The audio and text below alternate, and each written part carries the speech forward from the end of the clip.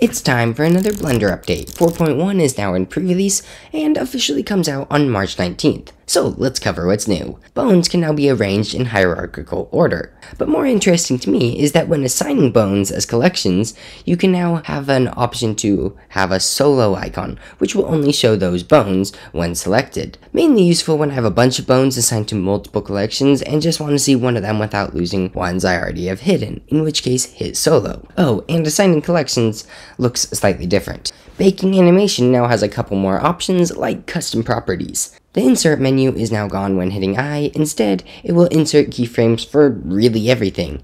You can hit Shift K to choose what keyframes will be applied when hitting I. Apparently this existed already, but the hotkey was Control Shift Alt I, so it makes sense having both of these changes at the same time.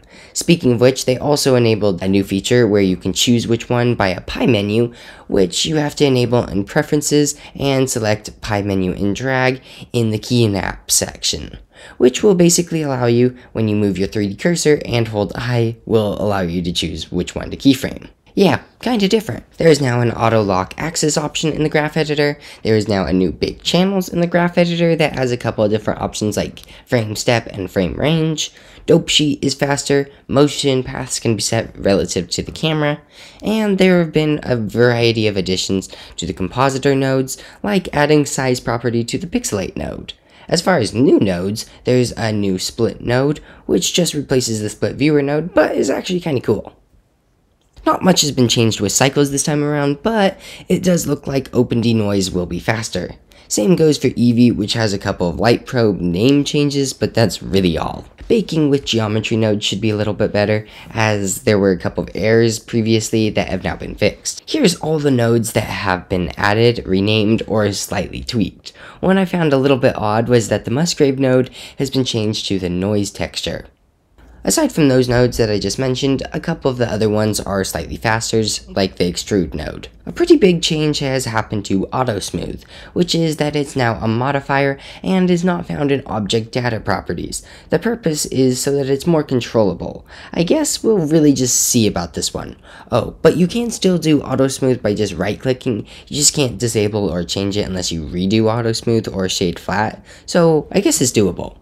The import and exporting has also been improved. One such example of that is that exporting STLs has been rewritten the code so that it's in C++ instead of Python, so that it's supposedly a lot faster. Aside from the smooth shading change, modeling really hasn't had much changes, except that you can lock the shape keys to prevent accidental changes from sculpting and such.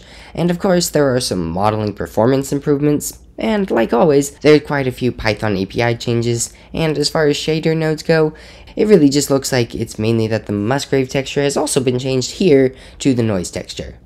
Not much has changed to sculpting this time around, and of all things, the sequencer has actually had quite a few tweaks. For example, the transform section now has some new filters, and aside from just those, there's many performance boosts within the sequence editor. Finally, the user interface has had a lot of tooltips added and many other smaller tweaks and adjustments. But yeah, that's the Blender 4.1 update. Lots of new features, but truly it looks like it's a lot more performance improvements than a typical update. Anyways, there's a lot more minor features that you can look into by checking the link in the description and going to the release notes. Either way, hopefully you got something out of it, and I'll see you later. Maybe you can check out some of these videos. Anyways, see ya. Bye!